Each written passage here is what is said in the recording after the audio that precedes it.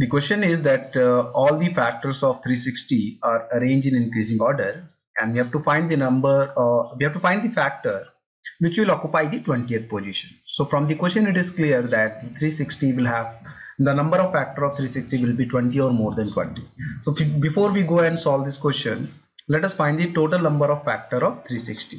So if I prime factorize 360, it will be 2 cube 3 square into 5 to the power 1. So the total number of factors will be 4 into 3 into 2, which is 24. And it is also clear that the 360 itself will be the factor of the number.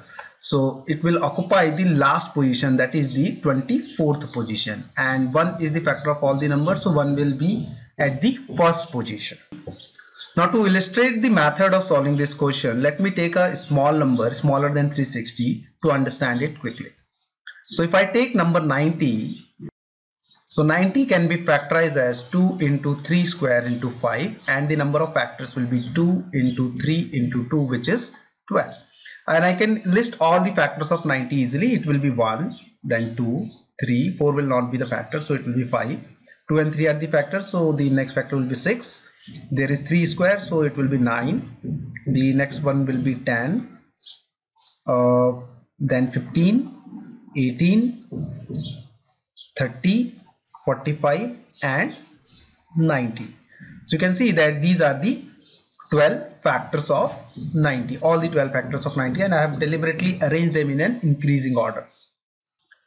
Now point to observe here is that if I take, or let me just mark the position number also. The number 1 is at the first position, number 2 is at the second position, number 90 is at the 12th position, number 45 is at the 11th position. So if I take the product of the first and the last, that is 1 and 90, it will be the number itself.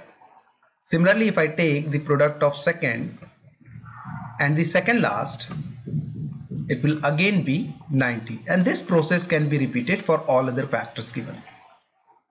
So from this illustration we can observe that the position number, the sum of the position number here in all such pairs will always be 30. So second one will go with 11. So if I say that which one will go with fifth, so the factor which is at fifth position will go with the factor which is at the 8th position, because the sum of these positions should be 30. Now let us use this illustration to solve this question.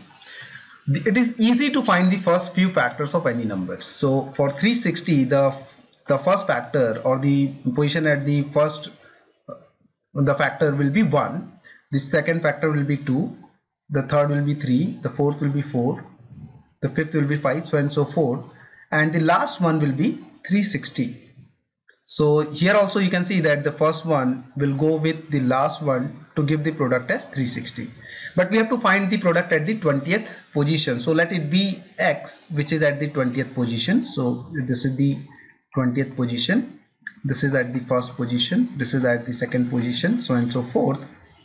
And we see that the 360 is at the 24th position. So the sum of the position number is 25 here. That is, the first one will go with 24, the second one will go with the 23rd factor, so and so forth. So which factor will go with the factor at the position 20th? So the sum should be 25. So I can say that the fifth factor from the top should go with the 20th position factor to give the product as 360. And it is easy to identify that the fifth factor of 360 is 5, and we have assumed that the 20th factor is x, so the product 5 into x should be equal to 360. With this we get the answer as 72, which is option B.